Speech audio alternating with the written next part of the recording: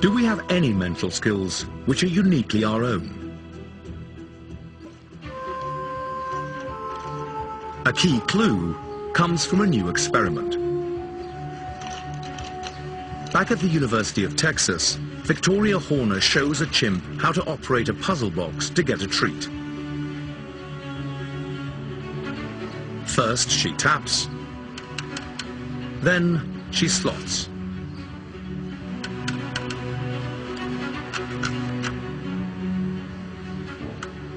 Next, she pokes.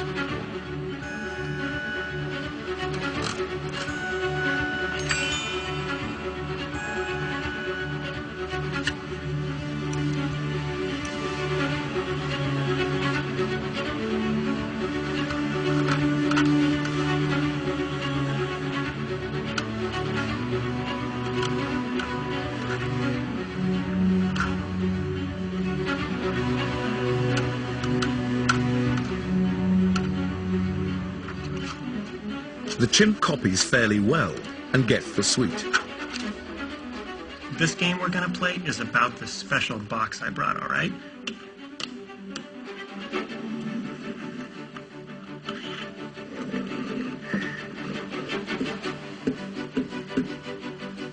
There's a gummy bear. It's your turn.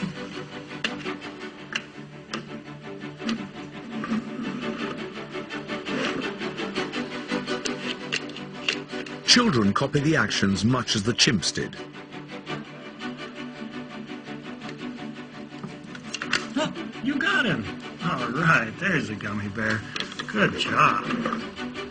The second box that I show the chimpanzees is this one, and it's identical to the opaque box, except that it's made out of material which is see-through.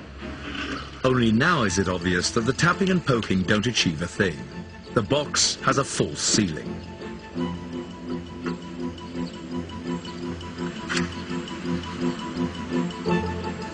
The chimps cut to the chase.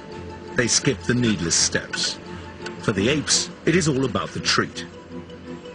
What this study shows is that apes don't just mindlessly ape. They also understand something more about cause and effect.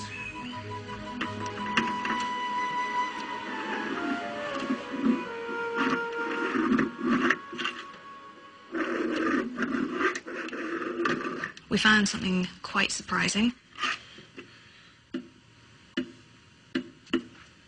The children were predisposed to copy, even when it meant that they were doing something that was really rather silly. So this seems a little like the chimps are outsmarting the kids in this particular study. There he is. You got him out. Why do children imitate slavishly?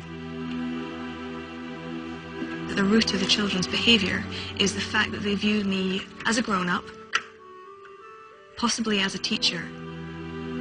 That children expect to be taught is a vital difference. While apes can copy, most researchers believe that they do not teach each other.